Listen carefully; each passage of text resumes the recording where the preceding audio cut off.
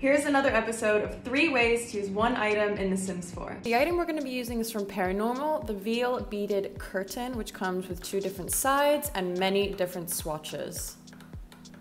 So I use these as curtains all the time. I love putting them in kids' rooms or teens' rooms. The second way is to use them as a bit of a divider to section off 2 rooms. So here we have more of the lounge for the adults, and then on this side here we have more of a playroom for the kids. And by using them as a divider, it just adds a lot more interest than if we just had it open with some columns. And the fourth way is to use them as a custom 4-poster bed. So actually these are bits of wood from Debug in base game, and then I've just alt placed the curtains to frame the bed around it. And it just gives you much more customization and creativity because now you can change the bed frame or you can change the curtains. And here's another version.